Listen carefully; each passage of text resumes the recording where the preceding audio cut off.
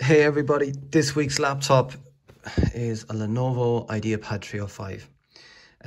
This again was one bought with a bunch of other laptops that were described as having a motherboard fault.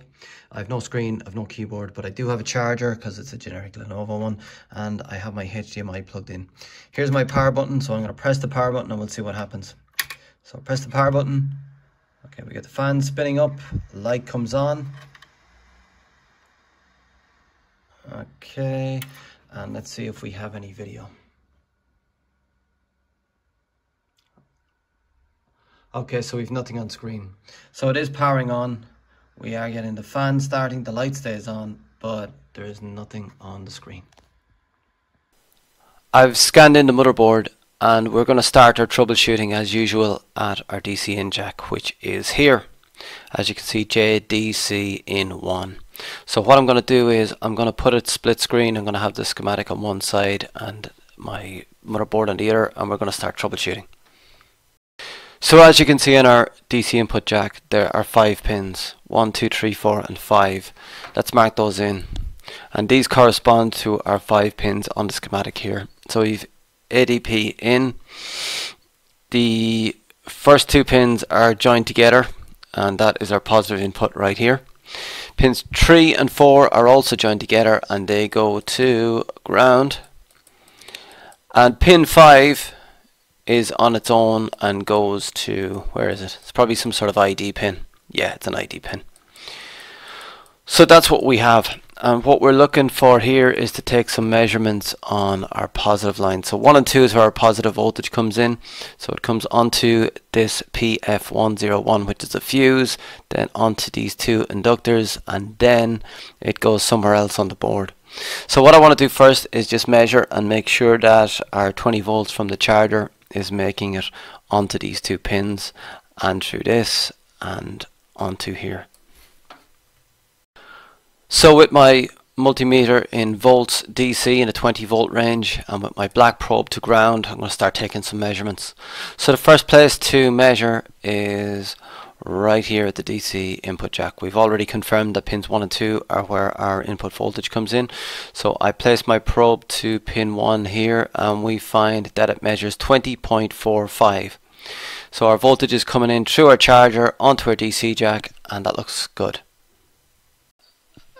And as you can see from a schematic, where our positive voltage comes in, the first component that is in line is PF101, which is just a fuse, and that corresponds to this component right here. So what I want to do is measure the other side of this fuse and ensure we have that same 20.45 at this point here. So again, in volts DC, I place my probe to the other side of the fuse right here and I measure 20.45 here also. So our fuse is good. On our schematic, we can see that after PF101, which we've confirmed is okay, we then connect to PL101 and PL102, which are 2 inductors in parallel. Now they correspond to these 2 inductors here. PL101 is the top one, PL102 is the bottom one. So we need to confirm that our 20 volts is coming through these. So again, in volts DC, I place my probe to the other side of the inductor and we find that there is 20.45 here also. We've established that everything looks good up to this point, but the question is, where does it go from here? Because it's not immediately obvious. It looks like there's vias, but I checked the other side of the board and there's no components there. But we need to know where the voltage travels after this point. Now what we see from our schematic is that after the inductors, this is labelled as V in. So I need to see where else in the schematic we have V in. Well, I found V in further down the schematic. Here it is right here. And as you can see, the next component in line is PQ301. So when I went back to my motherboard, I can see that PQ301 is this right here. So what in fact happens is our voltage comes in at 1 through the fuse, through the inductors, and hops from here to here. And this is our next component in line. So the first check I want to do is just confirm that our 20 volts is getting onto pins 5, 6, 7 and 8 of PQ301. So once again, in volts DC with my black probe on ground, we're going to take a measurement at these pins right here. So I place my probe here and I find that it measures 20.45 volts. So our voltage is making it through to PQ301. So PQ301, as you can see by this, is an AON4407, which is a P-channel MOSFET. So let's mark in the pins on that. So we have 4 drain pins on one side, and we have 3 source pins and a gate on the other side. So we want to measure voltage on our gate pin and see if this MOSFET is switched on.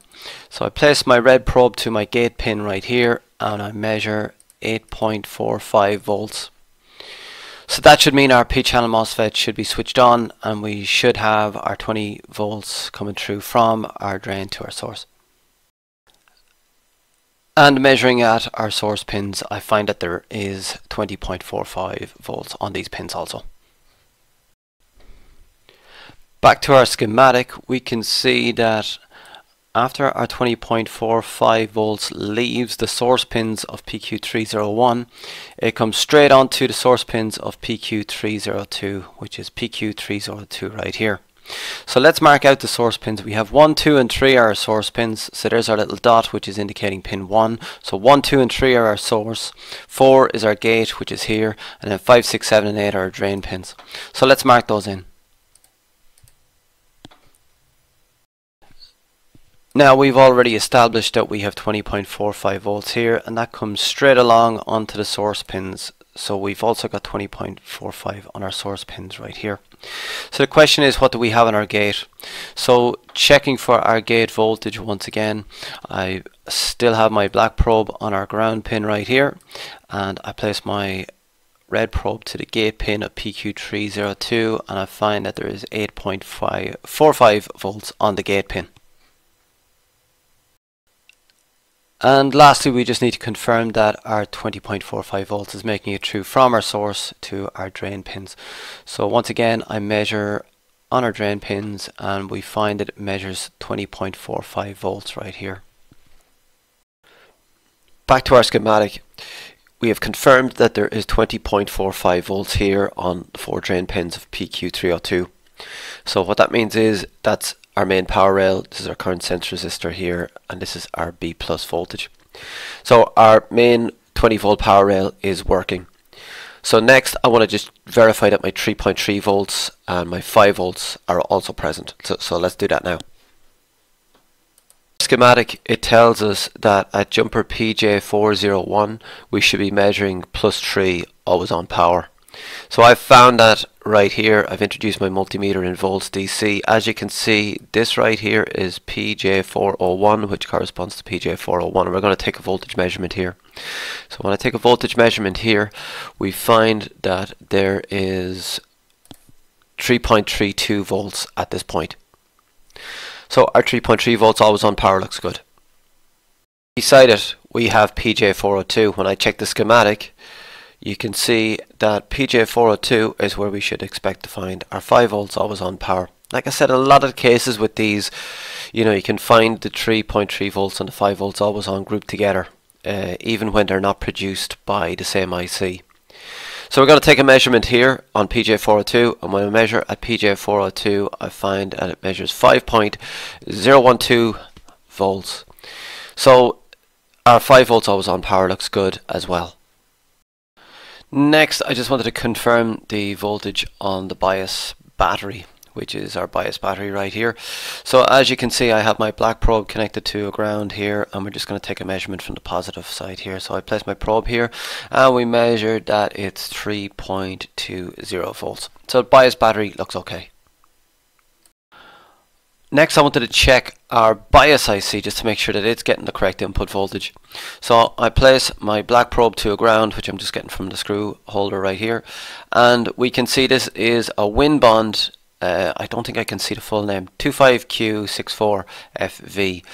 So with these we have pin 1, 2, 3, 4, 5, 6, 7 and 8 is the pin where we should have our input voltage. So what I'm going to do is just take a voltage measurement at this point. So I'll place my red probe carefully to this pin, and we find that it measures 3.32 volts. So our bias is also getting the correct input voltage. Now at this point in our troubleshooting, we've confirmed that there are quite a few things that are working on this motherboard, Our main 20 volt power rail is working, our 3.3 volts always on is working, our 5 volts always on it's working. We have the correct voltage on the BIOS battery and the BIOS IC, and when we press the power button it does seem to come on, but it just doesn't post. So it seems like our power, our Super IO and our power button are also working. But at this point what I thought might be useful is I'm going to go around to all the inductors. I've taken measurements on each one, which I'm going to write in right now. So as you can see them appearing across the board on each of the inductors, and I'm going to check those to make sure that they correspond to the voltage rails that are in our schematic. Starting at the inductor at the top. So this is PL302 and I measured 2.6 volts on this. So what I'm going to do is simply search for PL302, and PL302 is right here. So what voltage should we expect on that? Yeah, that's battery voltage. So it just goes through a current sense resistor and then onto the battery. So that's 2.6 volts, which is correct. Just below that we have, where is it? PL802. So PL802 is this inductor right here, and when we look at it, that is meant to be 1.05 VSP, and that is measuring 1.08 volts, so that's within spec also. Next, moving down, we have the next inductor, which is beside our RAM memory. So that's PL502. So PL502, and as you can see, that is produced by this IC here, the RT8207MZQW, and that rail should be measuring 1.35 volts. Now we're measuring 1.375, but it's close enough that it's okay. Across the board then, we have already established that we have 3.3 volts always on and 5 volts always on, but just to be comprehensive, let's just verify. So PL402, whoops, PL402 is this inductor right here, and as you can see this is on our 3 volt always on power rail, so that's fine. Next one is PL404, PL404, and this is PL404 here on our schematic. So as you can see it says LX_5 volts, so this is likely 5 volts. Yeah, 5 volts always on power. 5.0 volts is measuring correctly also. I think there's one more inductor on this side. Yes, this one here. So we have PL1102, and that corresponds to this. So that is CPU core. Now it doesn't actually give a voltage on this, it just gives us CPU core. Is it written out here anywhere? No, it just says phase. It's not actually telling me what that voltage should be, but I think that is correct.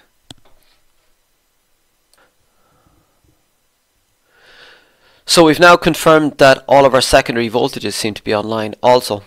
So the question still remains, why are we not getting any display?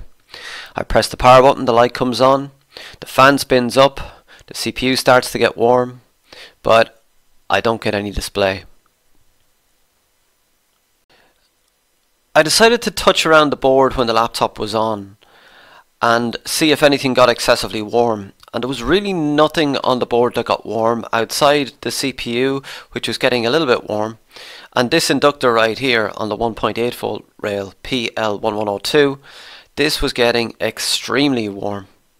So what I decided to do was just take some more measurements at this and see if there was anything wrong. So I took these measurements at that inductor.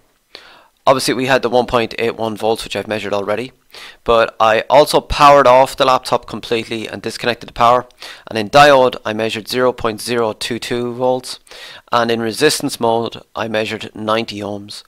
So there's nothing really that looks bad about that at all. It was just very noticeable that this was getting extremely warm.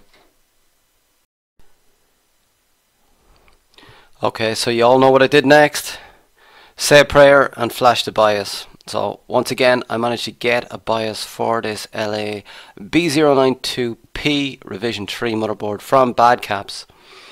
I took off the BIOS chip, put it into my CH341A, and I used the AS programmer to copy on the new BIOS.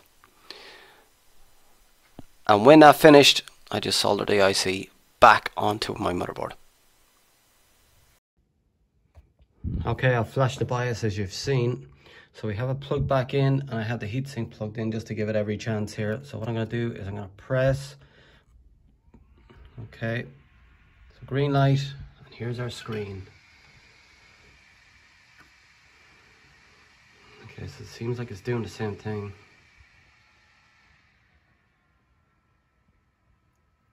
Okay. Oh, it turned blue? No way. Oh, it's come back orange again. I'm not sure what happened there. It obviously triggered something on the HDMI that made the monitor think that it was going to give it an output. Oh, blue again. And nothing. Oh dear, I got my hopes up there. And that's where I gotta leave it for this week, guys. I don't think I can do any more with this one anyway. I think there is a problem with the onboard graphics on this. And it seems like it's trying to start up, but then is shutting down for whatever reason. All of the main voltage rails are online. I know that the memory I'm putting in is good. The BIOS battery is good. The input section is good. It all looks good, but it just won't give me a display. But look, you're perfectly entitled, as always, to put comments down below if you think I can do more with this, or to correct me on anything that you think I should be doing better. I always appreciate your comments, because as you know, I learn just as much from you guys as you learn from me. I'm going to be back with something else next week. I've got a couple of motherboards on the way, and hopefully they're going to make for some good content for the channel. So I'll be back, and I'll talk to you then. Have a good week.